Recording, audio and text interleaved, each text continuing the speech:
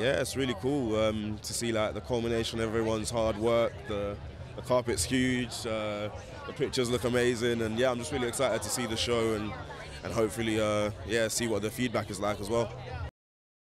I'll let you know after I've seen it, to be honest with you, but what I loved about it when I was reading the scripts was it felt like a bit more like a spy sort of thriller.